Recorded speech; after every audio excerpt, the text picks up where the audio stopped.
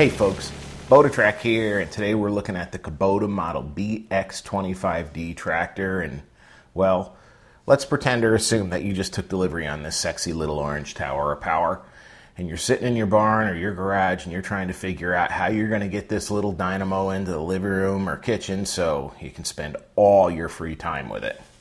Eventually you come to the conclusion that, well, that's not a realistic possibility.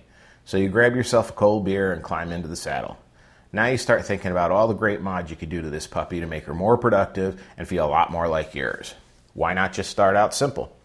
Oftentimes, you have one hand driving the tractor and the other one operating an implement, like the loader for example. All the new Kubotas have power steering, but putting a spinner on, like this one, takes it all one step further and ergonomically makes operation a breeze.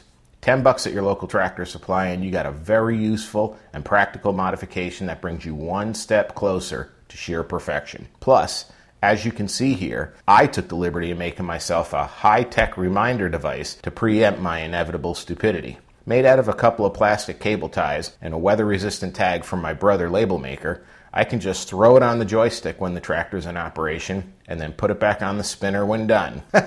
Listen folks, I pull out of here with the ROPS up, and I'm going to tear the header beam clear off the front of this building. And that would suck a lot. The next quick little first day mod is the upgrade to a set of plug-and-play LED headlights. The stock headlights are a 35-watt halogen, which projects a bit of a dull yellowish beam, but I found these 50-watt LED super white high-output bulbs on Amazon for like $30 delivered, and they just plain work better. Plus, they're LED, so they draw less amperage. It's all a pretty simple installation. After you pop the hood and just untwist the bulb carrier from the socket, then you remove it from the housing and unplug the bulb from the carrier and then plug in the new one. The bulb number on the OEM fixture is 896, but this 881 bulb crosses right over to it. I'll leave a link in the description below. But as you can see here, these bulbs put out a clean white light that kind of pierces through the night, about twice as good as the old ones did, in my opinion. Well, sweet and simple. First day mods complete, and that's it for this one. If you haven't done so already, please subscribe to my channel.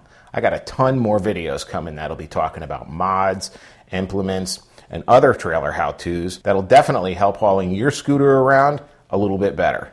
Until next time, I wish you all good luck and Godspeed. BotaTract out.